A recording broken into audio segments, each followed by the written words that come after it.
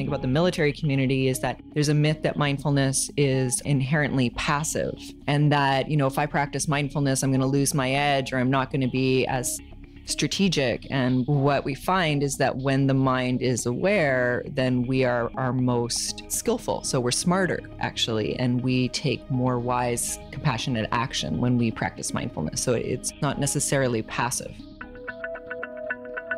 The military lifestyle is all-encompassing. It's difficult, but rewarding. Dynamic, very, very dynamic. Unpredictable. You are in the Canadian Armed Forces or a family member connected to the military. You know the lifestyle can be a challenge. Military lifestyle is always changing. In this podcast, we explore the world of deployments, postings, and transitions. This is the military lifestyle. Here's your host, John Shaboon. Mindfulness is everywhere nowadays. Schools, companies, smartphone apps, even the military. Mindfulness has gone mainstream. For some, it's a buzzword, big business, a product. If you strip away all the packaging, what exactly is it, and how can you apply it to military life? Patricia Galaczy has taught mindfulness for over 20 years, including at Royal Roads University. Patricia, tell me, what actually is mindfulness? Well, John, that's probably the most important question, because I think there's a lot of misunderstanding about what mindfulness is and what it's not. When somebody's offering something like mindful tech or, mindful drinking, I've seen that.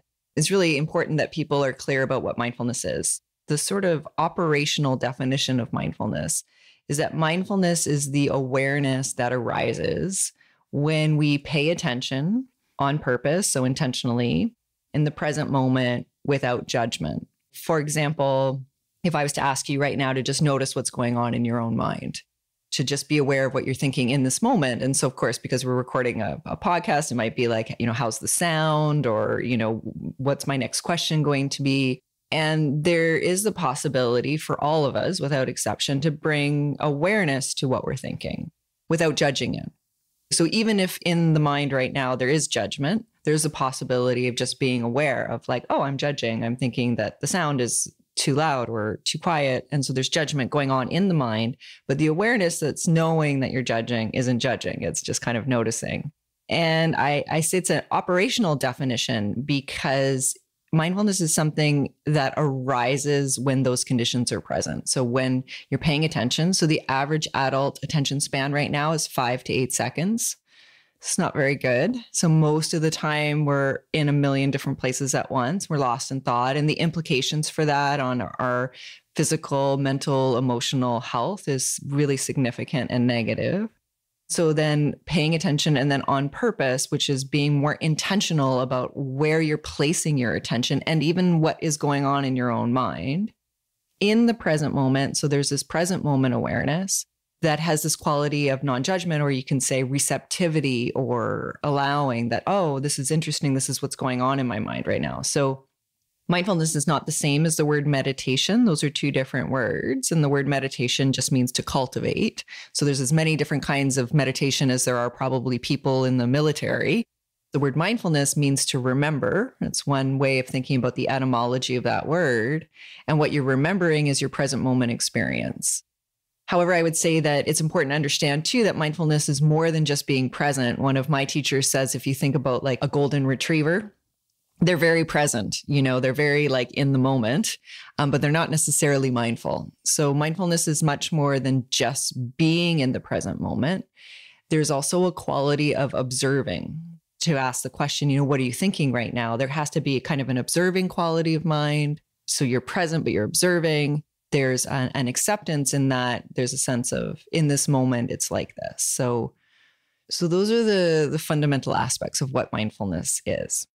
You mentioned mindfulness and meditation, and definitely that's, I think, one of the myths out there, that mindfulness equals meditation. Are there any other myths that might exist about what it is, what it isn't? Yes, that's a really good question, John, because yes, there's a lot of myths.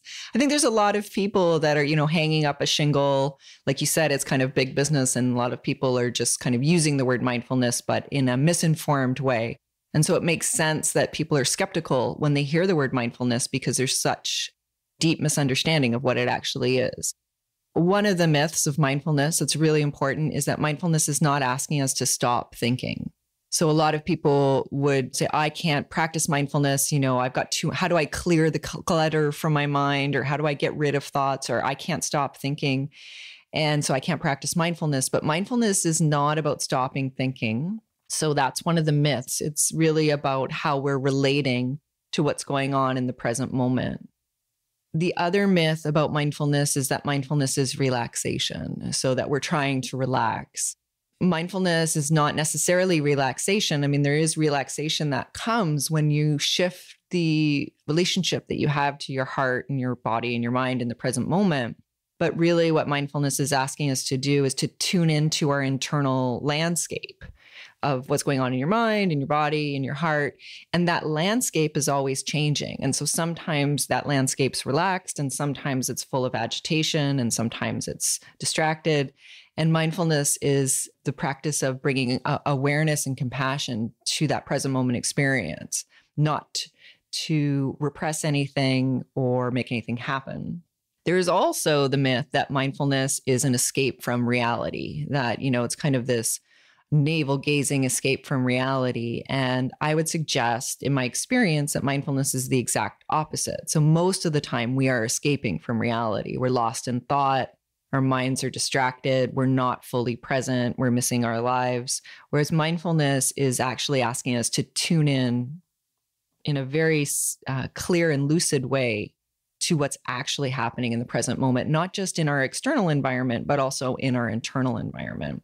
So I could go on, but I'd say those are some of them. And I guess maybe I'd say one more that's relevant, if you think about the military community, is that there's a myth that mindfulness is inherently passive.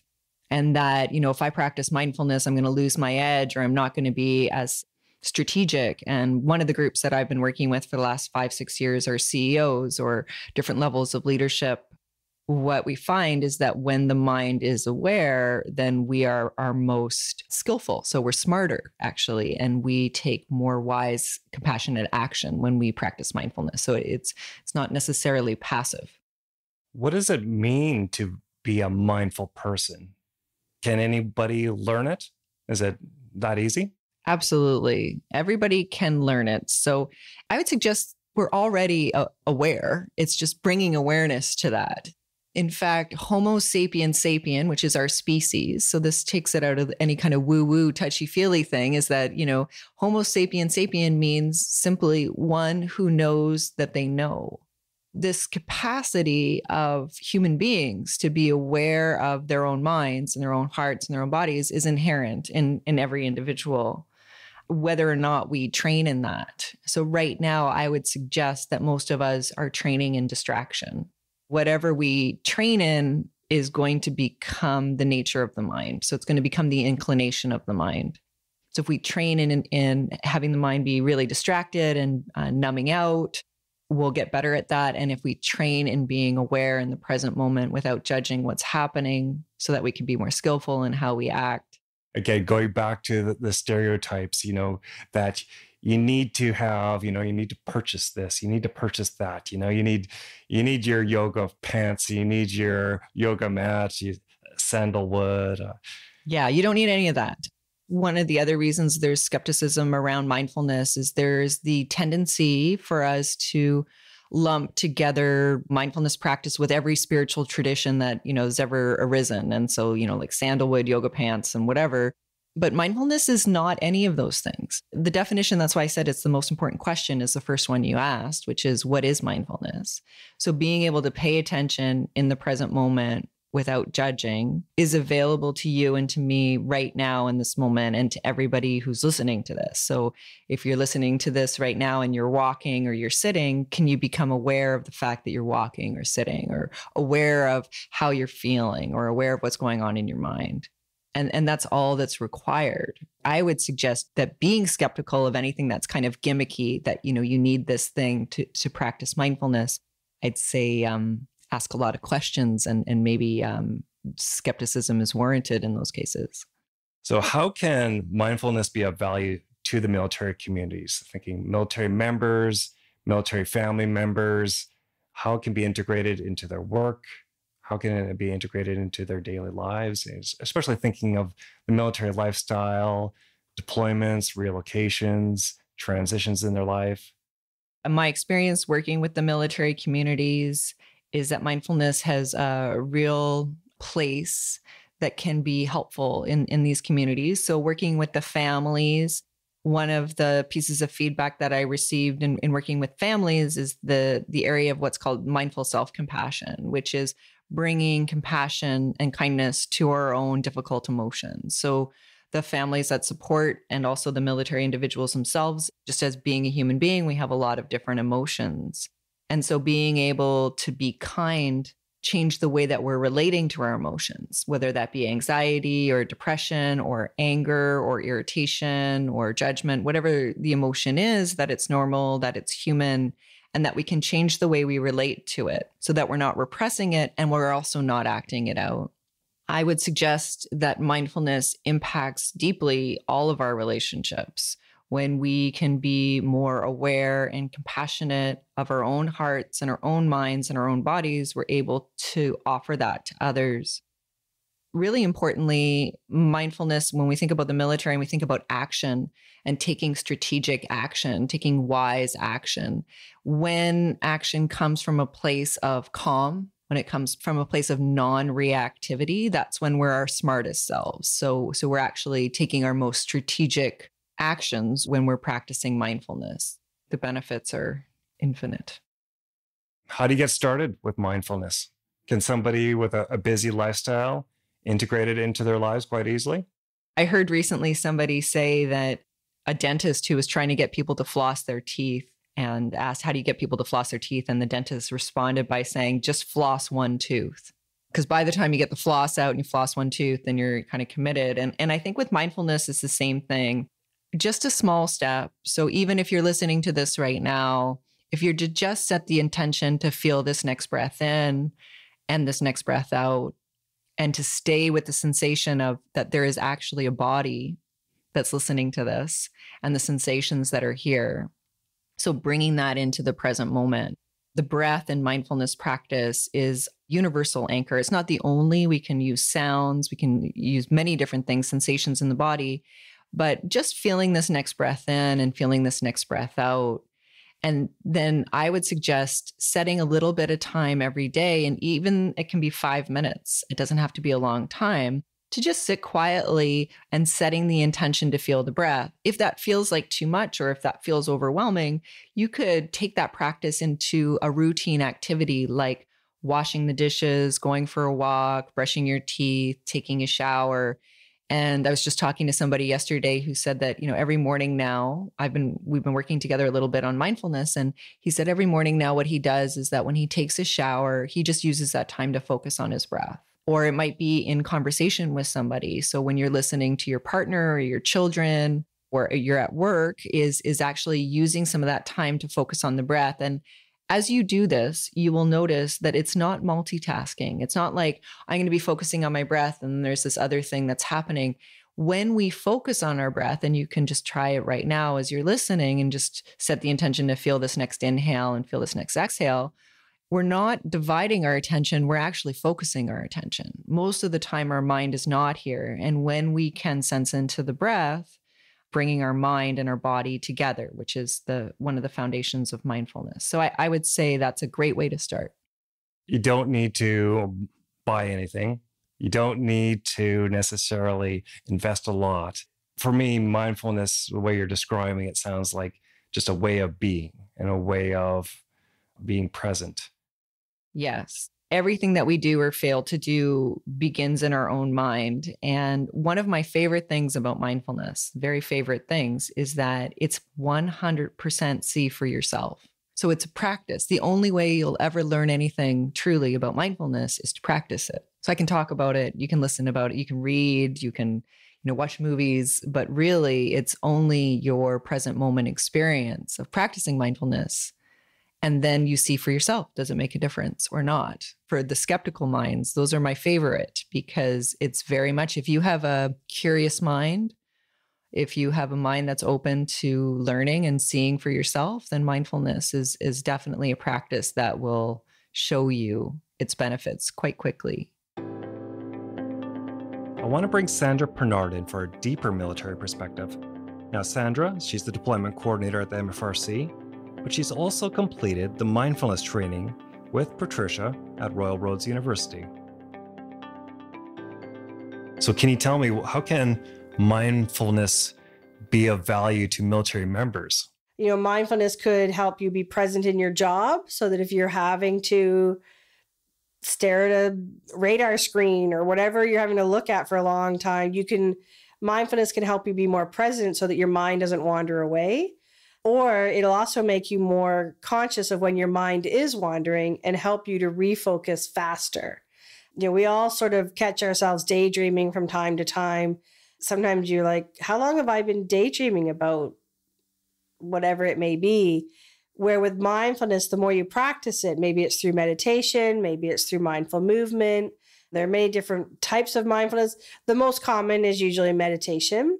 And what the mindfulness meditation can help you do is train your brain to be more conscious of what is happening. So it is more aware when it drifts off, and you can bring yourself back faster if that's your goal. So it is about staying in the present moment, but it is also about when you're not fully present, that you are aware that you're not fully present and you can bring yourself back. And for military members, they have to stay focused for long periods of time on specific tasks. It may also help with stress reduction. So if you're finding that, as a military member, you're stressed, lots of military members will work out. Physical exercise is a great stress reductor. You can do physical exercise in a mindful way and add another layer to it. But also it could be just about learning how to take 3 deep breaths before you react to a stressful situation. Taking 3 deep breaths before you answer somebody who's maybe challenging you, in the workplace. It's taking 3 deep breaths before just flying off and saying something that you may regret. Mindfulness can be as simple as learning to take 3 deep breaths before you react. How can it be of value to a military family member? For military families, some of it will be the same as for military members, reducing stress, keeping focus. There's lots of mindfulness programs for children. So mindful movement for adults or mindful movement for children can help with stress reduction. It can help to add concentration levels to children. They're able to focus on their schoolwork, or they're able to focus on whatever it is that we're wanting them to focus on. Anybody is able to learn to not just react to whatever is coming at them, but to actually stop again and take a breath, or also to be aware of what's happening in your body. So if you're facing a stressful situation, or you're facing, you're about to react in a way that maybe isn't the most positive, then being mindful means that you're able to feel that in your body and maybe be able to eventually stop that reaction before it happens. So again, it's about being present. You're able to feel when your cheeks get red and you get flushed, and because maybe you're a little embarrassed, or you can feel that your heart rate is increasing because you're stressed or angry or scared. So for family members, there's a lot of times when you're stressed. It can be stressful to be a family member, particularly around deployment, or maybe you've just gotten that posting message that tells you you're about to move to the other side of the country. Lots of things are going to happen to you because you're in the military lifestyle. And mindfulness can help you to manage your reactions to those things in a more positive way. And it's also, I think, about learning to be kind to yourself. It's give yourself a break. When you do have that normal reaction to bad news or good news or whatever it may be, you're now able to be a little bit more gentler with yourself. Mindfulness helps you to quiet that internal voice that maybe isn't so positive. So you're able to be nicer to your own self. There are times when I will say things to myself in my mind that I would never allow another human being to say to me. Through mindfulness, I'm able to catch myself in those negatives quicker. and I'm able to be more kind to myself than I was before. Thanks, Sandra. To end things, I'm going to ask Patricia to lead you in a short, guided meditation. So we'll do that now. First thing that I would suggest is if you're listening to this right now, so even just as I'm sitting here, if you have anything in your hands, to just put that down and just seeing where your body is in space in this moment. So maybe you're sitting in a chair, maybe you're standing, maybe you're walking, maybe you're lying down. And I would suggest that just for this next few minutes to let go of any expectations that you have of yourself, that you have to do anything or fix anything or improve anything, to just allow yourself to minimize all the distractions that you have. So if you have your phone out, there's other things that you're looking at, to kind of minimize those. And then what I invite you to do is we'll all just take a few conscious breaths together. So let your posture be both alert, so your spine is relatively straight, but yet relaxed. And then I just invite you to take a full deep breath in. So breathing into the belly, up into the ribs and the chest, a full inhalation. Pause maybe at the top of that inhalation. And then as you exhale, see what it's like to just soften a little bit the shoulders away from the ears, soften the muscles around the eyes and the jaw. So we're not trying to relax, but we can just notice where we're maybe holding tension in the body. We're just bringing awareness. And we can soften around those areas. So let's take a few more conscious breaths. So full deep breath in, pause. As you exhale, see if you can extend the exhale as you let your shoulders drop and feel where your body is touching either the floor or the chair. So feet, where they're touching, where the hands are touching. You might feel the air touching your skin. And just notice in this moment if the air that's touching your skin feels cool or warm. And as you bring awareness to this present moment, you might also notice if the air is passing quickly or slowly across the face. You can open your awareness to sounds. So not trying to make anything happen, but just noticing the sounds in your environment right now that are coming and going. You can hear my voice and whatever sounds are there in your environment. And then with the same kind of open receptivity to just notice what's here in the mind. Just notice if the mind is busy in this moment or distracted or calm, and realize that one is not better than the other. We're not trying to change or fix anything. We're just noticing it's like this right now. And just check in and notice how you're feeling. So notice what emotions are here. You can notice if you're feeling agitated or tired or calm or even resistance. You can notice those things. And just notice what's here in the body. So how's this all showing up in the face and the neck and the shoulders? See if you can stay with it as you scan down through the arms and the hands, and the chest, and the ribs, the belly, the back, the seat, and the legs and the feet. And again, it can be helpful to connect with those places where your body's making contact with the floor or the chair. And then I just invite everyone to just set the intention to follow the sensation of this next inhale all the way in. And set the intention to follow the sensation of this next exhale all the way out. However you're breathing right now is perfect. So there's no proper way to breathe in formal mindfulness meditation. Doesn't matter if your breath is shallow or deep.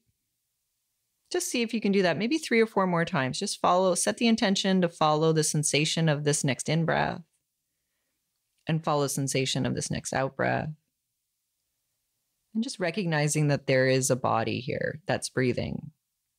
And as best you can, keep this practice going of following the sensation of the in-breath, following the sensation of the next out-breath, and staying with the sensations of this actual body that's here, that's breathing.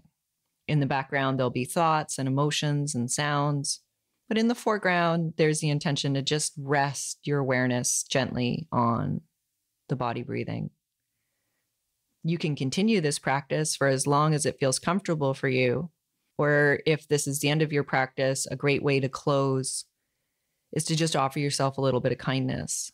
If it feels authentic and genuine, you can even put a hand at your heart and just notice that whatever's going on in your mind or your body or your heart in this moment, that it's normal.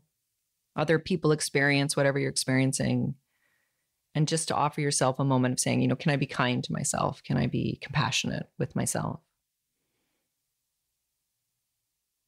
And, we may choose to also close by saying that we do this practice in not just for ourselves, but so that we have a more calm mind, a more open heart when we're relating to others. So we can dedicate the merits of our practice to the well-being of the people in our worlds. Well, thank you for coming. That was great. Great. Thanks for having me. Thank you to both Patricia and Sandra for their insights on this topic. You can learn more about Patricia Galaczy at theartofdialogue.com. Thank you for listening to this episode of The Military Lifestyle. To learn more about this episode and to check out our other resources like the deployment app, go to esquimalt.mfrc.com. A special thanks to Organized Sound Productions for bringing our idea to life. Please share this podcast with your military family or with someone living the lifestyle. Subscribe to The Military Lifestyle on your favorite podcast app. Your support is greatly appreciated. Thank you for listening.